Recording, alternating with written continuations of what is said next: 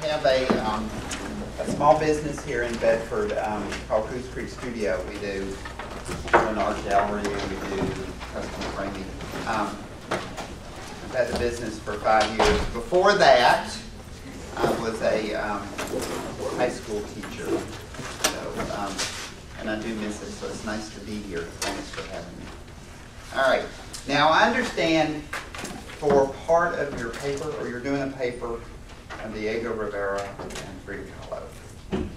How many people have Googled either one of those artists? Have you Googled, did you do the image search? Did you look for the images? Yes. Some kind of weird stuff, isn't it? Yes. Okay. So what we're going to try to do today is help you kind of figure out what you need to be looking for when you're looking at works of art. Okay? So I've brought a few pieces. I'm going to work with you as a group on the first three, and then I'm going to divide you up into groups, and then y'all get to look at works of art and tell us what they are and what they mean. Okay? These are all, except for the first one I'm using, these are all works by local artists and local living artists. Okay? They're artists that we have in our gallery. There's over 100 working artists in Bedford County, so there's lots and lots and lots of talented people here. Okay, so I'm going to give you some we're going to kind of experiment here at first. Okay, we're going to start with this piece. These are all pieces that belong to me. They hang in my house, and I love them dearly. Okay, and I love them because I think they have really profound meaning. This is the piece, the only piece that's not by a local artist. Okay? Can anybody guess where this piece may be from? Nice, great guess. Not right, but it's a great guess. It looks old. Okay, I don't know that it is old, but it may be. I bought it in a store in Washington, D.C. Okay? It's actually an African tribal mask. You can see in the back, there's actually eye holes. So in an African tribal situation, a dancer, a storyteller would have worn the mask. Okay? And the mask is meaning, the shape and the style of the mask is meant to convey meaning, just as the story or the dance would convey meaning. Okay? So, when we go to decipher a piece of art we don't understand, and you may encounter this when you look at Diego Rivera's or Frida Kahlo's work, you start with identifying what you see. Okay? We save the meaning till last. So you just kind of describe what you see, and in that description you begin to discover some of the meaning. Okay? So, who wants to start? What do you see here? It's not a hard one, just what do you see? A woman. Ah. Okay, what about that woman's unusual? She's naked. Yeah. All right, so we have a naked woman. Okay? Standing on top of her head. Excellent. She's standing on top of a head. Absolutely. What else?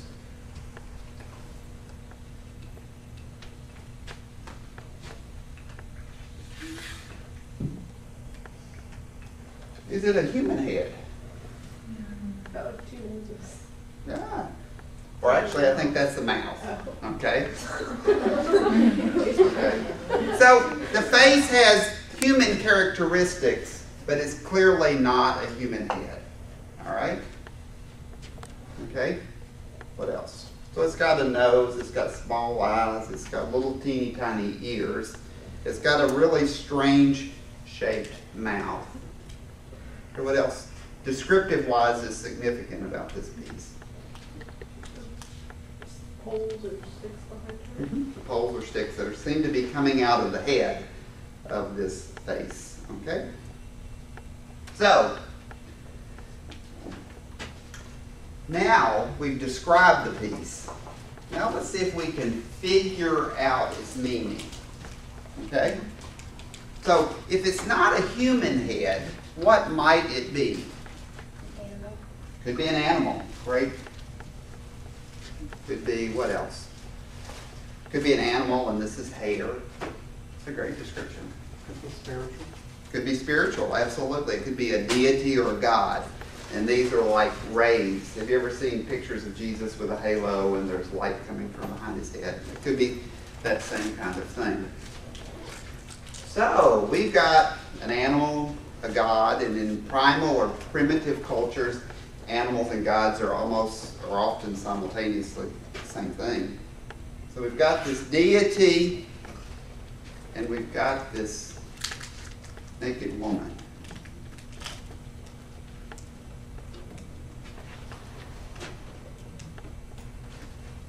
So what could the story be? What could the narrative be that the dancer or the storyteller could be trying to convey?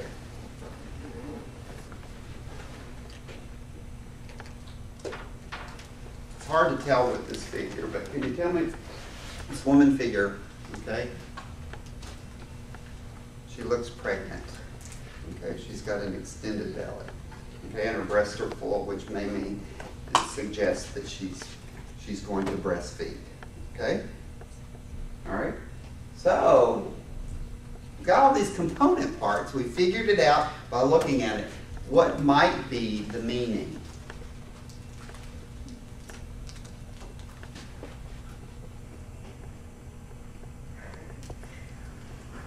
Okay? You're a young couple, just got married. What's one of the first things you're going to want? Or maybe want? A baby. A baby. Okay? Okay, so we have a deity, a god figure, a pregnant woman. What might be the story that's emerging here?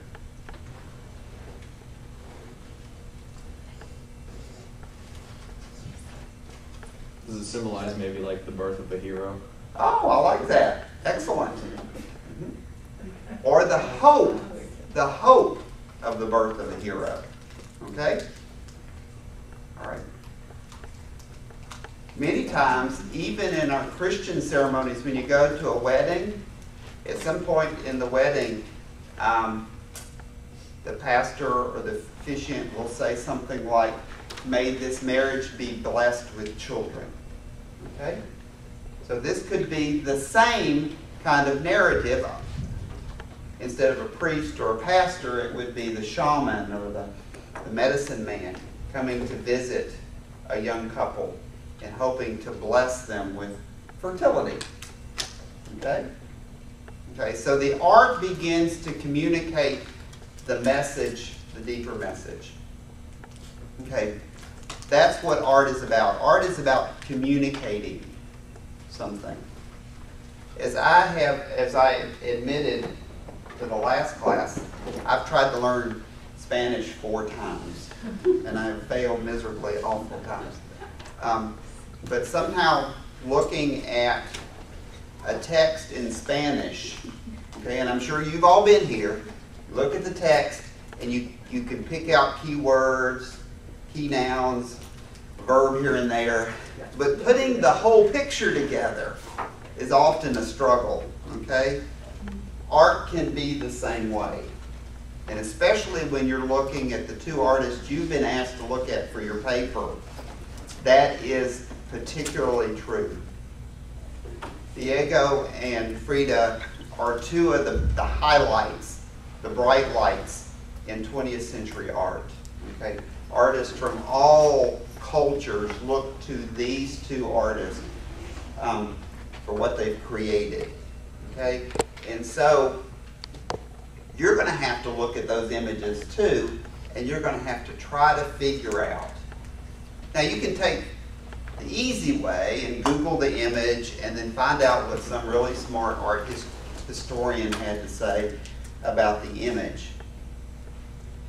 But that's a whole lot less interesting in my mind than sitting with the image itself and trying to figure it out for yourself. Once you figure it out for yourself, you fall in love with the image and it becomes so much more meaningful to you. All right. So we're going to do 3 of these and then we're going to divide up. Okay? This is a graphite drawing by Amy Carter. She's a local artist. It's of her pet goat. Okay? Now, I will make the argument that great art always has a universal message. Okay? While this may have been used in tribal Africa to bless the fertility of a young couple, okay, it had a particular use in a particular culture, but it also has a universal message. That message of fertility for young married people is a universal message. Okay? So likewise, all great art has a universal message. Okay? So, let's start again, step 1. Just tell me what you see. What are the major components to the picture? And then maybe in figuring out those component parts, you figure out meaning. Okay? Everybody see? So what are the major components? The goat. The goat, the fence, His collar. and the collar. Okay, those are the 3 major components to that picture. Okay? How do those relate to one another? And what do those components tell you about this goat? Okay, he's confined, he's owned, and he's a pet. Excellent. Anybody else? Okay. All just information you've gained from looking at the picture. But is there more to the picture? Does the goat look happy? Is the goat content to be in that fence? Right. That goat wants out. Okay? So if all art has a universal, or all good art, all great art has a universal message, what might be the universal message Amy Carter's trying to communicate to you? That people and things don't like to be confined. That's a beautiful way to say that.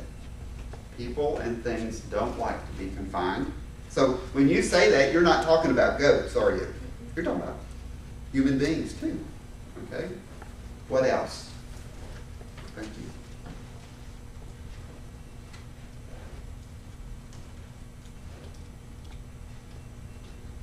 Truthfully, this process shouldn't be foreign to any of you because you all listen to music.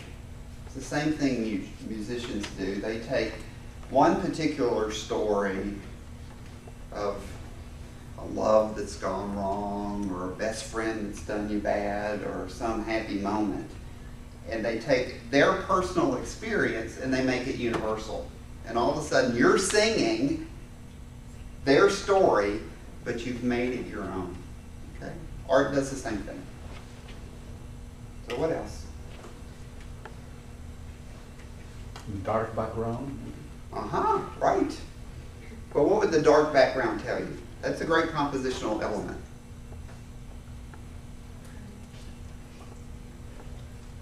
Hell. It's a great metaphor.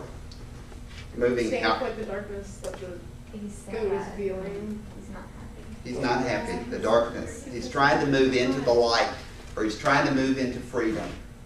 Okay? So all of a sudden, a plain old picture of a goat means so much more. Okay? That's what good art is about. All right, we're going to try one more. This piece is a little small, I'm going to walk around with it. It's called Smoke Break. It's a painting by Karen Carter. Karen actually has a studio. She had a studio here in Bedford, and she's since moved to Roanoke. That's impressive. Yeah, I have those pictures there. Okay. Okay. So, let's pick on some of the folks that haven't talked yet. What do you see? This is the easy part. What's the compositional elements? What do you see in the picture? A bench. Okay. A lady. A lady. Brick wall. A brick wall. No, these are great. These are all part of the story. They are not accidental. A window. A window. And Glass. Okay, you see one window. two. Open, shut, closed. All right. Closed window, an open window, a woman on a bench. She's looking at something. Yes. So do we know what she's looking at? Can't tell. Okay. What kind of job does this woman have? Cook? Cleaning?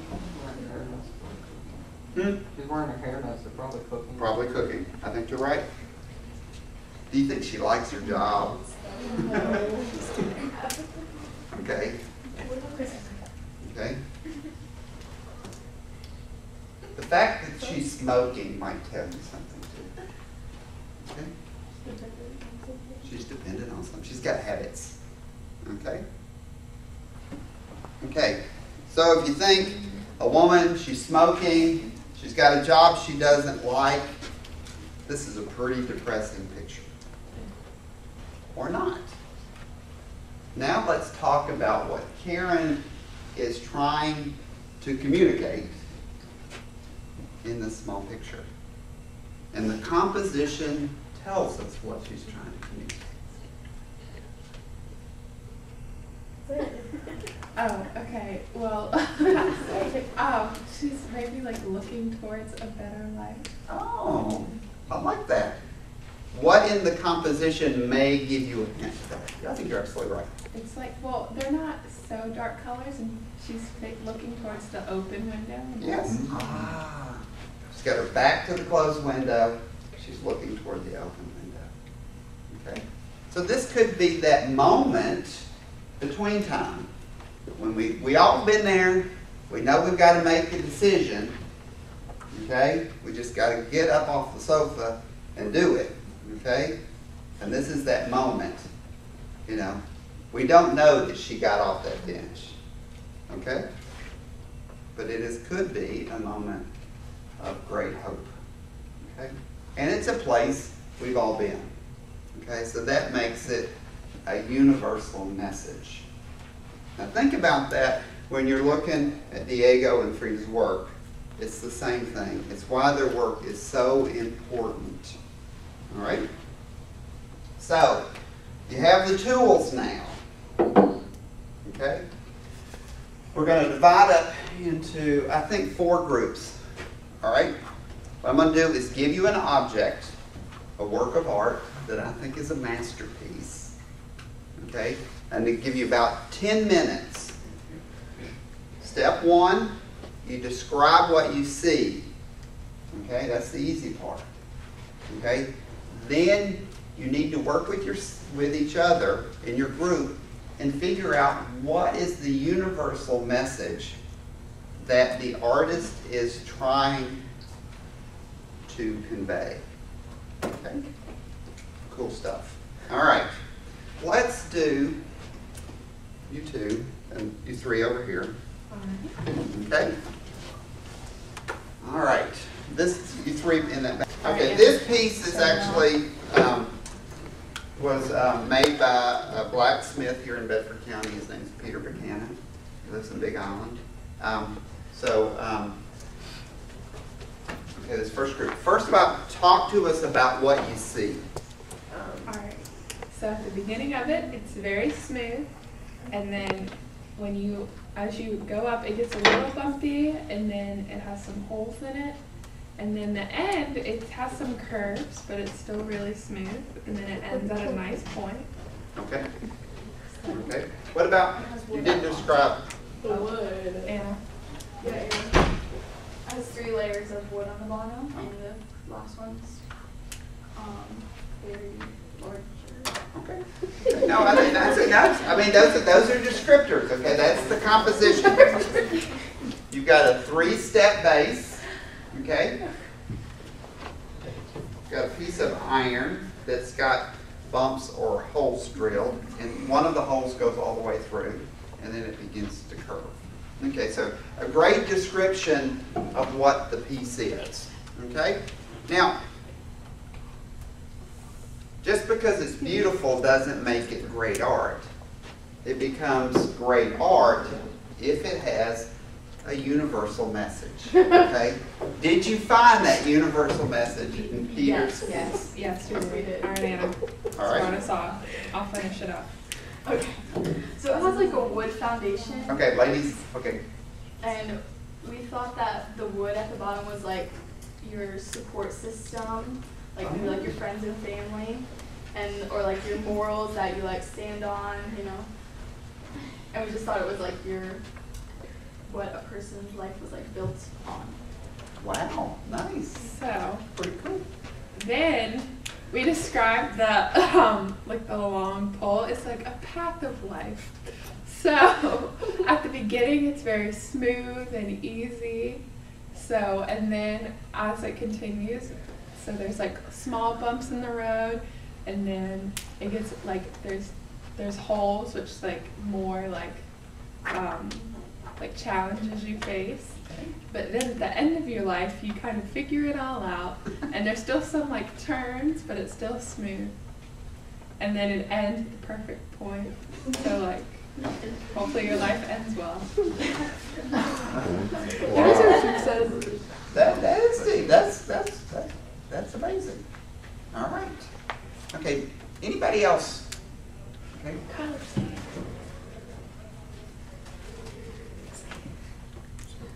Talk to us, this group. Talk to us about the materials. Okay. Now, this is iron.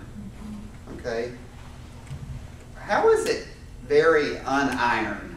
Why is this? Curved and shaped, and it's not straight, and yeah. Okay. It's iron is usually rigid. And then the wood at the bottom is very like straight, and like that's like natural in nature. It's the wood's taking like the iron, and the iron's taking what like wood does.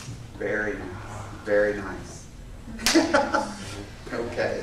Okay. So iron is usually straight, it's rigid, it's heavy, and this almost seems to float. It almost seems like he just twisted it into shape. Okay? Now, of course, it takes a lot of heat, a lot of fire, and a lot of hammering to get it into that shape. Okay? So he disguises the process. Okay? And I thought that was brilliant there at the end. The wood takes on the quality of the iron, and the iron takes on the quality of a living tree. So, very nice. All right.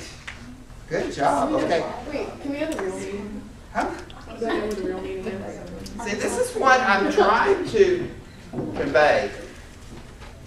You're going to find a piece of Frida or Diego's work you like, and it's real easy to find the expert that's going to tell you what it means and why it's important. Okay? But you're going to miss out on it if you don't figure it out for yourself. Okay? Okay. So, I think you found the real meaning. All right? All right. Next group. All right. Okay, let me grab the piece so everybody can see it. This one's a little bit, this one's small. It's a miniature. It's done. Okay. Let's see. All right. This piece was done by Shelley Koopman. She lives at the lake. She and her husband retired here about 5 years ago. She always wanted to be an artist, and it wasn't until she retired that she had the time and the resources to do it. And she does these quirky little paintings. Okay? So, describe first. There's trash cans. Trash cans. 3 of them. Yellow boots. Mm-hmm. It's blurry. It is There's a purple background. What is the man doing? Washing them Okay. How is he washing? with the hose. For the hose. Okay. That's kind of a strange subject for a picture. What would possibly make this an important work of art? We said like even at your worst points in life and like when times are tough, you can always do something to make them better. I love that. I love that. The title of the piece is Cleaning the Garbage. All right. How many of us in this room have done something stupid, hurt somebody's feelings, said something we weren't supposed to, you know? And we had to clean up the mess. Okay? The mess is still there, but we still have to clean the garbage. Okay? That's beautiful. I thought this would be a tougher one. Y'all did a great job with this. Okay? So it's a universal message. It's a universal message that we can all share in. Now, there's a huge difference in putting pictures of flowers or pretty landscapes in your house.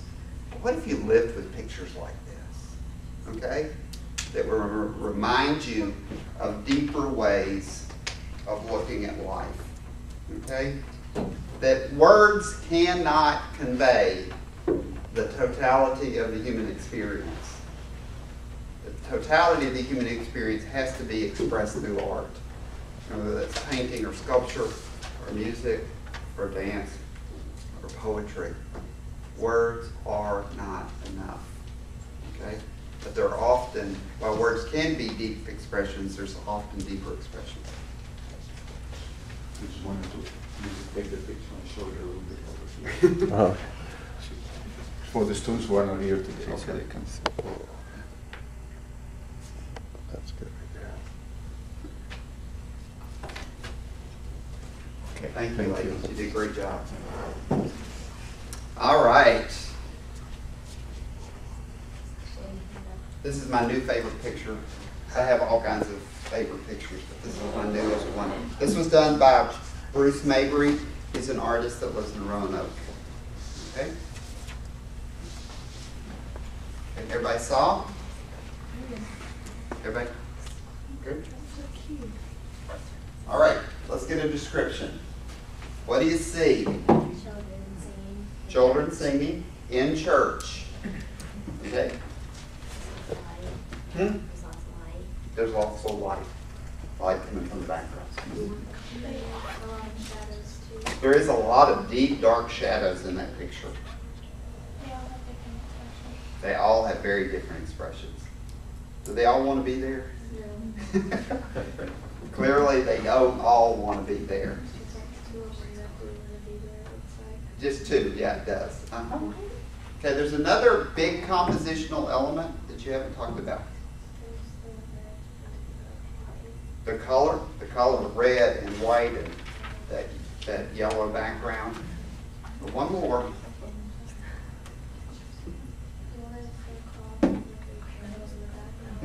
Which tells you what? It's very descriptive. Yeah, the Trinity, the church. Yes. They're all African American. They're all African American. There's one more. Oh, I guess I was right. They're all wearing robes. Okay. Why is that significant? They're in the choir. There you go. It does. It tells you what kind of church they're in. Right. It's a more formal church. Imagine them singing gospel music. And you can imagine them. You can almost hear them singing gospel music. Absolutely. why are the robes important as part of the narrative? They're all unified. They're all unified. They're meant to be a unified whole, okay? Just like you'd see the Supreme Court justices in robes. Okay, it makes them stand apart for their special role. Okay? Now, the robes are supposed to make them unified, but did it work? Okay, and it didn't work for a couple of reasons. Why? Some of them just don't want to do what they're doing. Some of them don't want to do what they're doing. And some of the robes don't seem to fit. Okay? That's so cool.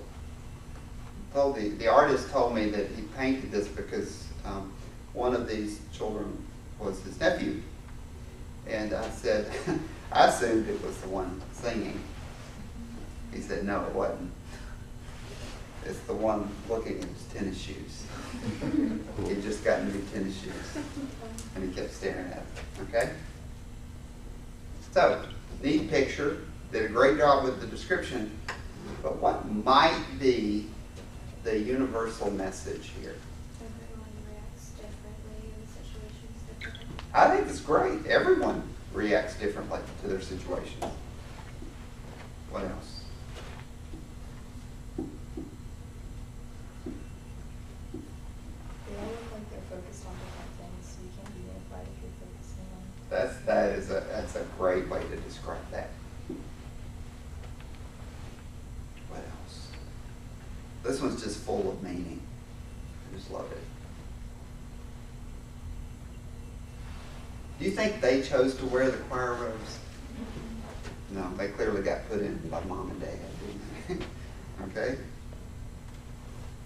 So mom and dad, oh, go ahead. I thought that maybe, like, the way that gospel music makes some people feel like it actually means something to some people, Right. but it doesn't have as much meaning to others. I think it's great, sure. But mom and dad had an expectation that it would do for their kids what it does for them. Okay? How many of us have been in that situation, mom and dad, assuming we're going to want to do something or enjoy doing something because they enjoyed it or they found it meaningful. Okay? So I think it's cool. Okay? So it's a picture about little kids singing in a choir, but it's something much more profound that all of us can relate to. Nice job. Thank y'all. Bravo. See, looking at Frida's and Diego's pictures are going to be a piece of cake now. All right, let me grab the gator. All right.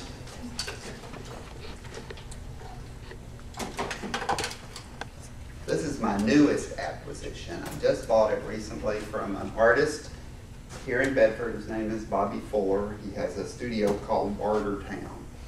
Okay, and he works from completely recycled material, stuff he finds. Okay, so who wants to describe? Well, it has like a lot of textures. A lot of textures. We kind of like saw it as the nails, like it's like a conductor of like electricity because it's like the nails and then wires to the light bulb.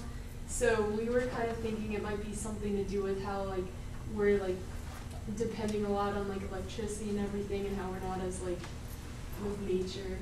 Or like kind of like an alligator's like seen as a beast. So like electricity. Oh, no, that's wonderful. But let's back up just a minute, because you jumped to the description, the analysis before we had the. So we're going to get back to that because I think it's brilliant. But you talked about the nails and the wire and the texture. But what else? It's all recycled material. All recycled. Is it good stuff? It kind of looks junky. It kind of just kind of looks junky. It's rusted. It's rusted. I think he's had it outside. That's what it was. But yeah, it's rusted. Mm-hmm.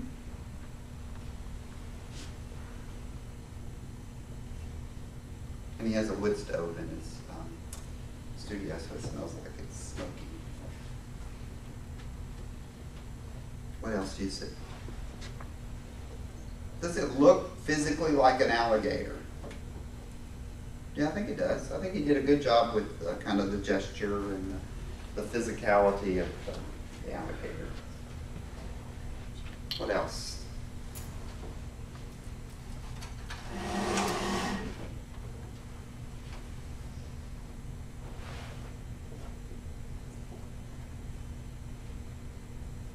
I mean, it's a real clever use of materials. I mean, even the materials feel like you could hurt yourself. Yeah. It's almost dangerous like the alligator is. And it looks like scales on It does look like scales, it sure does. I told the class earlier that when my dog saw it, it growled because although it's clearly not flesh and bones, there's something about the gesture that looks menacing. Okay, so let's get back to, or let's move toward the universal meaning. Okay, we talked about electricity and nature. Okay, what else?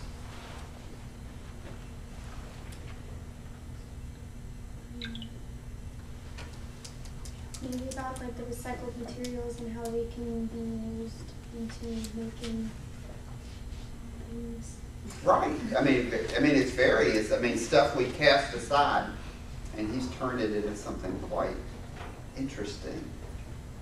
I don't know if you'd call this beautiful, but you'd call it interesting. What are the teeth made of? Roofing nails. I think it has something to do with the waste that we throw away. The waste that we just throw away creates major problems, comes to peace. That, I think you've hit the nail on the head. I think that's exactly what it is. This waste is what we're doing to this creature's environment. Okay? The creature becomes what we've done to his habitat. Okay? So, what does his gesture, I think you're right. What do you think, how is that reflected, I should say, or should ask, in terms of his gesture? He's aggressive. He is aggressive. He's angry. Right? It almost seems like he's in pain. Ah, I like that too. In pain. Mm-hmm. Could it be tangled maybe? Ah, Something. could be tangled or trapped, absolutely. Mm-hmm. But not trapped in the sense that there's a trap on him. But he is trapped. I mean, I think that's what's so cool about this stuff, okay? Is that his ability to capture not only a physical form of an alligator in a very clever way, okay? That makes it good, okay? But it doesn't make it great. Great art has to have that universal message, a deeper way of thinking and reflecting on life. Okay. So, when you guys, do you feel like you could be more confident in looking at Frida or Diego's work?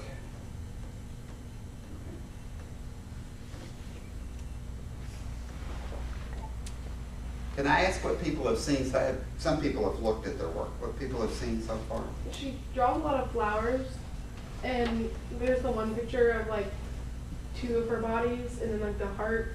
Mm-hmm. And I really don't understand that one. That's the one I just can't get. Well, I think you could. There's two ways you can do that. You can read her life, because basically all art is autobiographical. Okay, I take my experience and I turn it into a visual form instead of words. Okay, so it's autobiographical in the sense that the picture is about Frida. Okay, but that makes it interesting. Okay, what makes it great is how that that experience is universal. Now, I think sometimes we cheat, or we take the easy way out, and we let her life tell us what the picture's about. Okay, we can talk about her car, her accident on the streetcar, and near death, and all these other kinds of experiences, and then we say, oh, that's neat, that's a neat picture, or a neat expression of her life. But if we don't take it the next step, so sometimes I think it's more interesting to look at the picture and decipher it using the technique we just practiced. And then I think we get a deeper meaning and a truer meaning, because art is about communicating something. And then go back and read about her life, or read what an art historian has said about it. And you can say, oh, well, they can have that meaning too. There's a wonderful term, multivalent, where images can have multiple meanings, multiple deep meanings. And I think that's what great art can do. Anybody else? In terms of looking at Frida's art? I thought her stuff kind of expressed a lot of like emotional pain, Yeah. as well as like physical pain. Sure. Which kind of implied that she'd been through a lot. Mm-hmm. And we talk about her politics and her relationship with Diego and her own illnesses. There was a lot of physical and emotional pain in her life. Okay? Yes. There was a lot about her baby that she didn't have. Mm-hmm. A lot about like the pain that she felt. Right. Mm-hmm. Right. And in a culture that would value her more being a mother than being an artist. Mm-hmm. You're succeeding as a woman if you've had a child, okay? If you're an artist, that's no different, okay? So it was a neat, she lived between different worlds and different expectations of who she was supposed to be, you know? Haven't we all been there? You know? Anybody else?